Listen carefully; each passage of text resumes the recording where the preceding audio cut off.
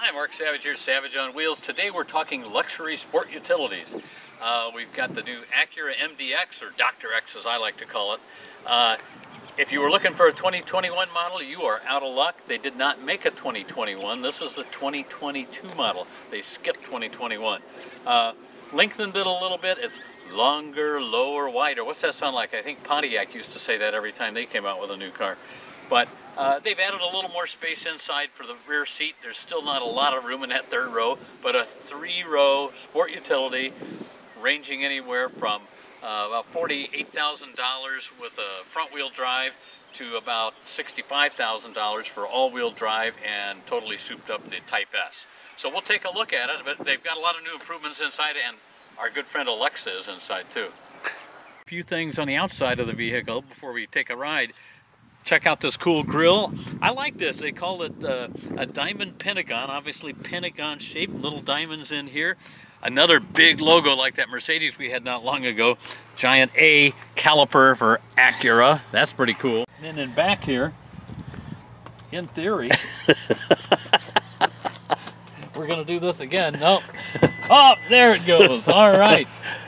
You can wiggle your leg under here and it pops up. You get the power hatch. We got a little bit of storage under there. That's nice.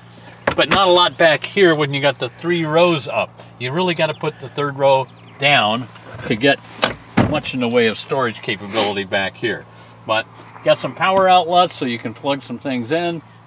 And again, they've added a little over 2 inches to this third row seat. We'll show you in a little bit just how roomy that is in there. For the new MDX, Acura put aluminum doors on and aluminum hood to help lighten things up to help you on your gas mileage. We also got sun shields that you can put up in the back. And I think I mentioned to you earlier, one of the things that they did was add a couple inches of knee room and foot room to this back seat. And let me put that seat back up so we can get in here. So here we go. Got to put the headrest up or you can't make it at all. Paul, I don't know if you can see this or not, but I got a little bit of room for my feet and maybe it's my knees, but I can tell you this much, you don't want anybody bigger than probably 4.5 feet tall back here to sit in the back seat, at least not for any length of time. So third row seats are great to have as an option, I guess, and if you got a family with some little people in it, great. They can squeeze back here, but if they're real little, you better have the car seats in that second row. All right, we're pulling onto the highway here. This is our dynamic mode button. You have normal, comfort, sport, and I believe it's snow also. We're going to go to the sport mode here as we get onto the highway. See how kind of acceleration we got. I'm sure it's going to be nice. So here we go. Yeah, you can hear the engine. It's pretty quiet in here normally, but when we're accelerating hard like this up the ramp, it does pretty well as far as giving you a good engine tone. There's 88. We'll pull in front of that fancy BMW behind us. He's going to say, what's that thing flying down? Oh, it's an Acura flying down the highway. Luxury interior, a lot of leather in here. I don't know how many cattle had to give their lives, but a lot of leather. Leather on the dash, some black stitching here, gray stitching on the seats, leather wheel, heated seats, cooled seats. The back seats are also heated, and I think we told you about the dynamic control here, but we got all of the other controls here for the climate control system. We have an automatic button for seats, so that's on. If it needs to be warm, it will automatically turn on or cooled.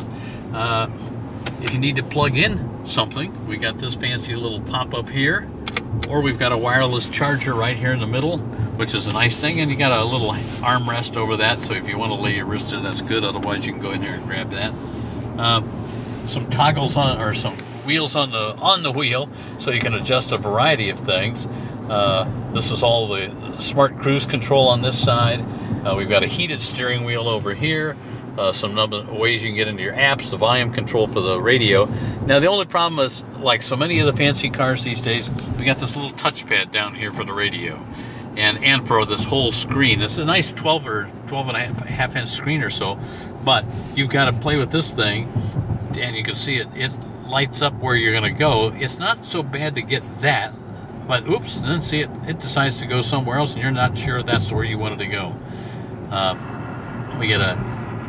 We can do various stations, but again, it's not easy to use while you're driving. I'm driving pretty slow because we're heading into a little town here right now, but it is not an easy adjustment.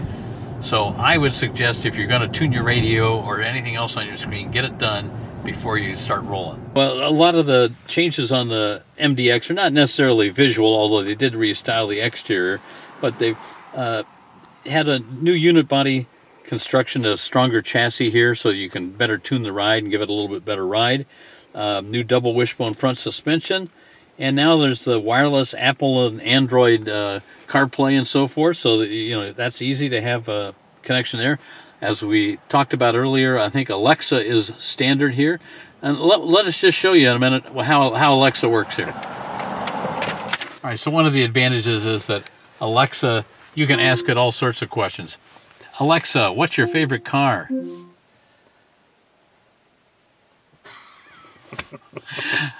Hey, Alexa, what's your favorite car?